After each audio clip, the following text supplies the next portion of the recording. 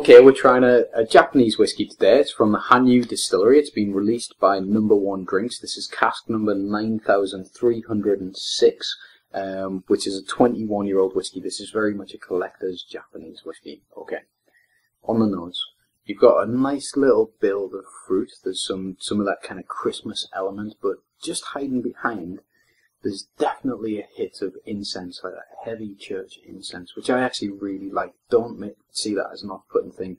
It's really, really interesting. That gives kind of depth of flavour. Okay, on the palate. On the palate, there's a nice level of thickness. There's strawberries and cherries. There's a wood element washing through. This is a cask strength, and it's really, really approachable. Fantastic whiskey. It's definitely one for those who are collectors.